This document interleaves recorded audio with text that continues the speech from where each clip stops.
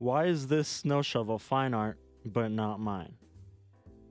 This highly debated art piece is called In Advance of a Broken Arm, made in 1964 by Marcel Duchamp. This snow shovel was purchased from a store and placed into a museum. There is no difference between this snow shovel and one you could find at any store, besides the fact that Marcel Duchamp bought it. This has driven many artists and audiences crazy because it has created this debate that is still going on. First, it is important to know which art movement this sculpture came from to fully understand this piece. The art period of Dada occurred during the First World War.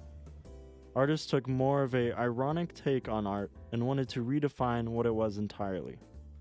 An important part of this period was to use found objects, or what is referred to as in the art world as ready-made sculptures. One of the original themes of the Dada art movement were reactions to the horrors of the First World War.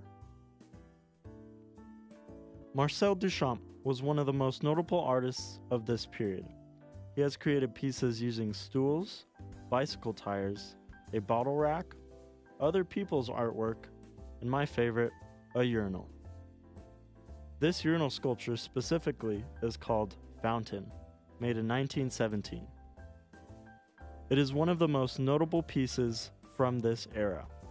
It was considered a landmark for these avant-garde, ready-made sculptures. Secondly, In Advance of a Broken Arm, I feel embodies a lot of the characteristics of the Dada art movement.